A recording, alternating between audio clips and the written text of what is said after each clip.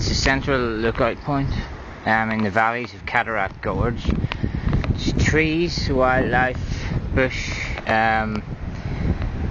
hills, cliffs, rocks, and a beautiful river flowing down like a stream more. In the background, the actual first basin of Cataract Gorge, and strangely to the right, very close by, within like a mile, is actually the city centre of Launceston. A few walkers down there in the lower track, the easy track, the track along the edge. I'm up in the more steeper track, but this bit is specially designed as a lookout to make it easier for everyone.